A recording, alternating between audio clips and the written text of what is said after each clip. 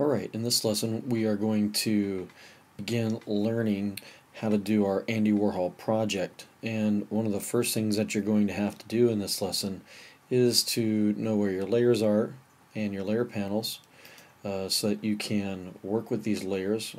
I just opened up layers here for you so you can see where they're going to go. What I do want you to see is that this palette here is expandable by selecting this little triangle area down here in the bottom right corner, and we're going to pay close attention to these layers as we go. We're going to do this in a couple parts. The first part, we're going to learn about placing our image into a document and getting our image set up so that we can create the Andy Warhol project. Alright, so let's go ahead and get started. The first thing that we're going to do is we're going to open our image from Photoshop or into Photoshop. Basically what you're going to need to do is take your image from iPhoto and drag it onto the desktop. When you drag it onto the desktop, then you'll be able to open it in Photoshop.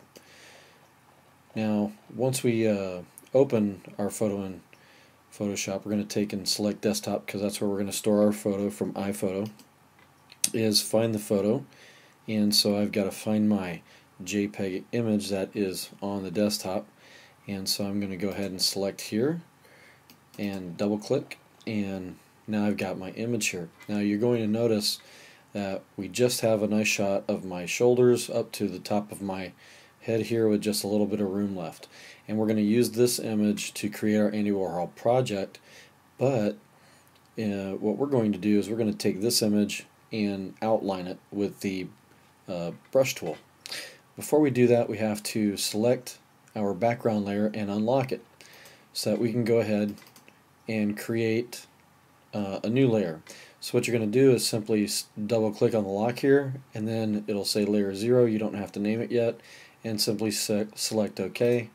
And now we can select any tool that we want to work with and begin to create an outline of our image here. Now we're only going to outline the most important features of our face: our hair, our eyebrows, our eyes, any facial lines, mouth, chin, your shirt and your shoulders, ears.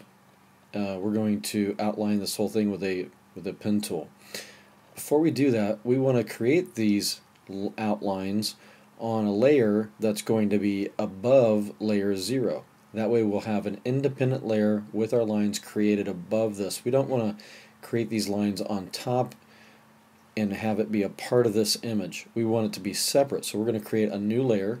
So let's select Layer, New, Layer. And this layer is going to be on top of the previous layer. Whatever layer you have selected, when you create a new layer, it drops it in right on top of the previous layer you had selected. So this was our only layer, but it was selected, and now we have a new layer on top. And if I made a new layer above this one, or a duplicate layer, it would go above layer 1. So every layer you select goes above the one you have selected. So if I select layer 1 right, or layer 0 right now, that would give me layer number 2 in between layers 1 and 0. Alright, let's go ahead and start to create our image. Let's go ahead and get our paintbrush, and we're going to take our paintbrush and we're going to create an outline. Now you can see right now that my brush is probably a little bit too thick to create a nice outline. So what I'm going to have to do is change my brush, and that's what I'm going to do right here. First thing I notice is that this brush is very fuzzy. When you create your outline for your face, you're going to have to create a very sharp edge, a very nice, clean, crisp looking line. So we're going to change the size of the brush, or the diameter of the brush, and we're also going to change the hardness of the brush. So I'm going to select here in this little blue button here, and I'm going to take this down to about a 3 or 4. Let's leave it at 4 for the moment, and I'm going to take this hardness slider and take it all the way up to 100%. And now I'm going to click and drag where I want to start. So let's just go ahead and start here, and we'll just see if this is going to work for us. So take your time, you don't have to go fast.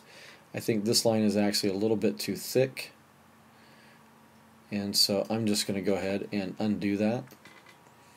And so we can either undo or step backwards. So I'm going to undo the brush, and I'm going to reset this brush to a 3. Now I'm going to take my cursor and delete that number 4 and type in a number 3, and now I can go ahead and begin to draw here. Now what I want you to do is to take your time here, so you don't have to go fast, and simply outline your face. And if you have to stop and move your cursor, if you go too fast, you make a mistake. If you're off a little bit, that's fine. You're not going to do yourself any harm if you just do a nice outline. And I'm going to go a bit fast here because I want you to get to the best part of this work as we go. Now if you have to stop and reselect, you can. Simply make sure you're right on top of that line and reselect. That way you don't have to clean anything up later. And as I said, I'm going a bit quick here. You're going to have to go quite a bit slower and get a little more detail around this image. As you can see, I'm going to drop down here and get my ear, and if I'm not perfect, that's fine. I'm simply going to try to be as close as I can so that I can finish this. Be as smooth as possible. Try not to let your hand jump or move around as you're moving the mouse. You want to keep a nice smooth line of your face. Now I'm going to begin to create the ears here, and just want to make sure I don't overdo it too much, but just follow the outline and shapes of your ear. You can even color inside your ear here a little bit if you wanted.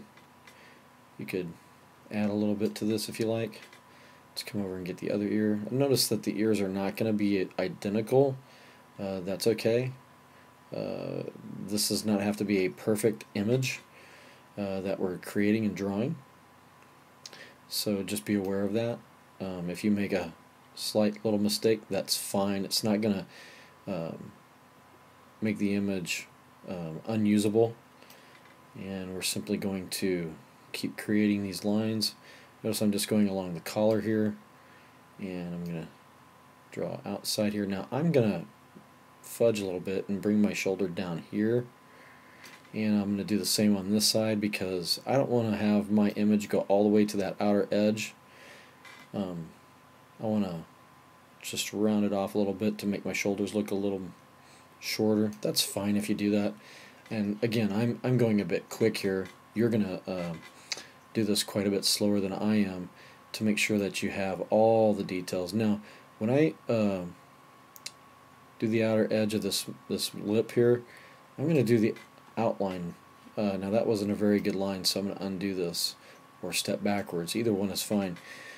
But I'm going to take my time, and I'm going to try to stay on the outer edge of the lips just so that it's got a little bit more of a space to it.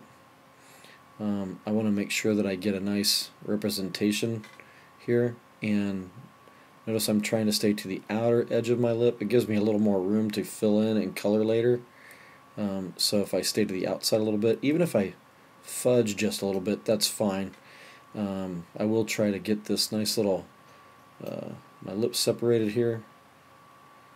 And if you fudge just a little bit, or if you're not exactly perfect, that's fine. You just want to make sure that everything closes off. You'll see why later when we create this. And now I'm going to get to my nose. And like I said, if you're not perfect, that's fine. If you want to be perfect, you can come back and just redo this. That's not a very good line there, so let's undo that.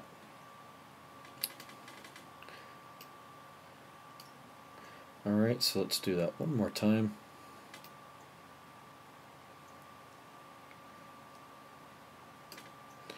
And we'll stop here, and we'll continue on in the next lesson, and we're going to finish the eyes and the eyebrows. Hope this helps you. If you need any help, come see me in class or email me, and we will work this out together. Good luck, and I hope this is going well for you.